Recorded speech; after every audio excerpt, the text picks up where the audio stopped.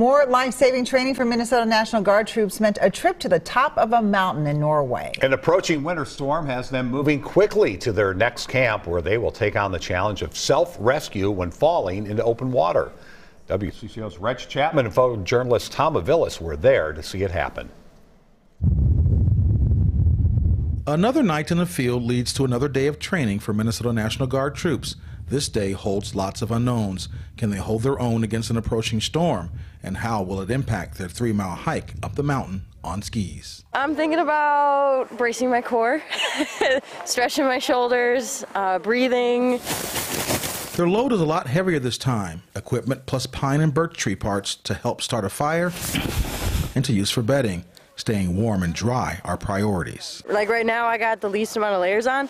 I'm a little chilly now, but I know I'm going to be sweating pretty quickly, especially since we're pretty much going straight up for the first probably half mile. This is serious business. Many of these troops are not expert skiers. The Norwegian Home Guard is on hand to make sure they are ready for this challenge. Forward march. The command is given and they head up the mountain. The scenery, breathtaking. Many troops seize the moment and take it all in. You get used to it. It breaks out a nice sweat in you. You good up there? Others, especially those who are pulling a load behind them, are having a rough go at it. Up and then down, but never down for too long. He's getting better. Let's put it that way. He's getting better. They share a laugh but help each other out. As a team, they know they can overcome anything. What is it like dragging that thing? It's awesome. Best day of my life. Woo! Part 1 of this day complete, they reach the top only to face the next challenge. Cold water survival training. One of the reasons we do this, it's a life-saving skills if we go through the water, and also it's a part of the hygiene to get cleaned up. Minnesota troops have been out in the field for 3 days. Kick your feet. Kick your feet. If we don't have showers, then we have 3 choices actually. We have wet wipes, we have snow bath, and we have pole plunge. Find the base of the pole.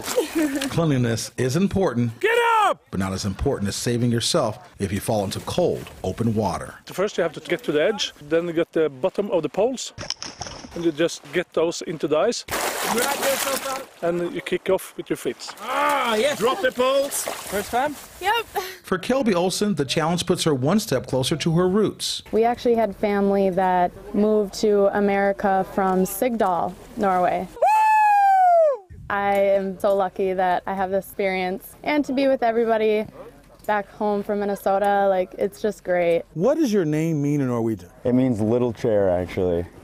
So how do you know that? My grandpa told me. He spoke Norwegian. For Nate Littlestall, this trip is a dream come true, coming to the land his grandfather told him stories about. Just knowing the heritage that comes from here, my family's from here, so it means a lot, getting to come here, so it's pretty cool. Amazing!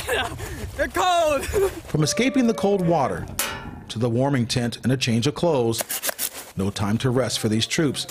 They have to build ice walls to protect their camp for the night.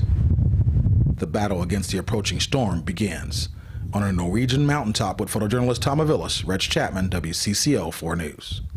And Reg tells us that the troops were able to get those ice walls built before the high winds slammed into their camp.